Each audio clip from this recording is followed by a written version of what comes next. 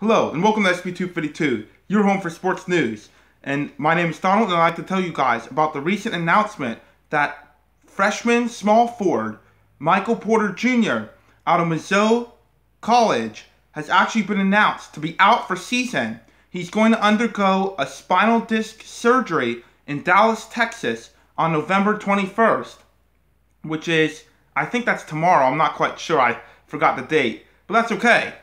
Either way, the Missouri basketball team was very hyped up this season, and now without their best player, who, by the way, is with his father on the team because Michael Porter Sr. is actually an assistant on Missouri basketball team.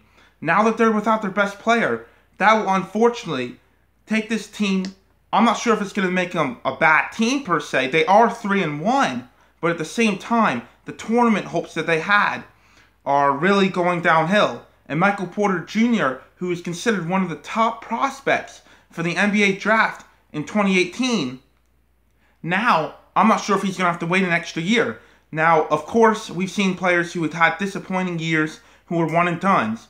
Ben Simmons, for example, for LSU just the other year, didn't play exactly how he was expected to and didn't even make the tournament for LSU, yet and still ended up the #1 pick for the 76ers, missed the whole season, and now this year has been playing really good. So I'm not saying that this is the end of this young man's career. I'm not saying it won't affect him in his NBA draft status, but we will see. I would like to make mention, though, that Michael Porter Jr. only played 2 minutes this season, scoring 2 points after leaving the first game against Iowa State due to a hip injury. But so far, this team has been able to pull forward and pull along despite those things. So thank you for joining us for SB252. Again, my name is Donald, and please keep updated with this sports story.